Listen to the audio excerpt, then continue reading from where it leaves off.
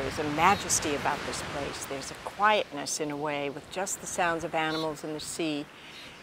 And then, of course, you wind your way through this myriad of sea lions until by the end of the week, it's just a normal occurrence, as if you're walking down any street in the U.S. passing pedestrians.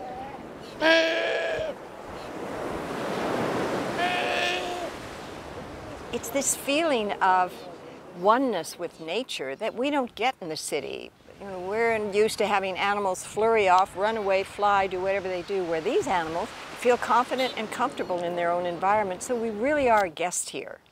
And they treat us with great generosity, actually.